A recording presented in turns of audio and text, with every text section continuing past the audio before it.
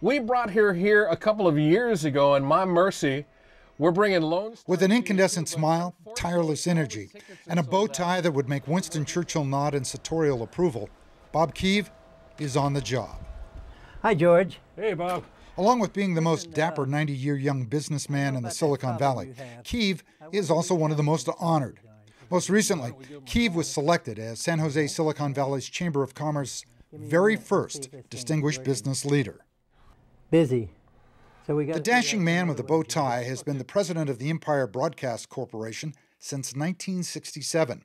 And at an age when most guys have hung up their spurs, Kieve runs two independent San Jose radio stations, All News KLIV AM and Country Music's KRTY FM.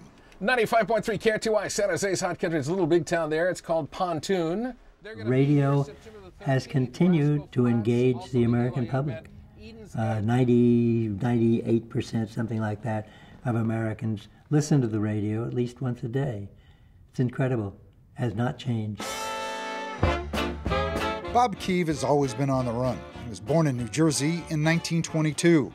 A track star in high school at the Berkshire School in Massachusetts, he won the 100 and 220-yard dashes along with the broad jump in just one meet. He was also editor of the school newspaper, The Green and Gray, as a member of the class of 1939. Kieve fell in love with radio as a freshman at Harvard, and it would have a profound effect on his path in life.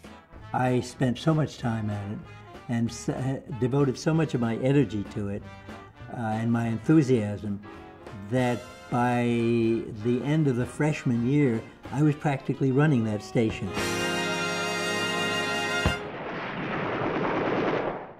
With World War II raging throughout Europe and the Pacific, Kieve graduated from Harvard in 1943. He worked as an information officer for the U.S. government, first in England, and then in the American embassy in Spain. It was a battle for the hearts and minds of the people, facing down Adolf Hitler. We had some propaganda objectives, but there was one that was supreme, and that objective was to see to it that the people in Spain, but specifically the people running Spain, which meant Franco on down, understood one very important fact, namely that we were going to win the war. Not all the fighting was on the battlefield, but also waged on radio and in newspapers. We wanted very much to make sure that Franco did not allow Adolf Hitler to run his forces over the Pyrenees, down through Spain, to take over Gibraltar, and thus to cut off the lifeline that we had on the Mediterranean. So that was enormously important. Following the Allies' victory, Kieve eventually returned to radio working in New York. However, in 1952, when Dwight Eisenhower was elected president, Kieve's former boss in Spain, Emmett Hughes, was hired as a speechwriter, and he brought Bob along with him to work in the White House. I always say I was a writer for Eisenhower. I got involved in speeches, but I got involved in much more trivial things than that. And sometimes that involved some tricky political issues, where they would send me a draft of what they wanted to say, and I would look at it and know darn well that that was not going to fly, and I'd have to confer with the State Department and rewrite it. Kieve was thunderstruck by Eisenhower's intellect, his integrity, and his precision with language. I can't express the true excitement that I have about that man. He was so totally misunderstood during his presidency by the press. This man was so extraordinary. He was so fast to pick up on things that were new to him. Just a brilliant guy.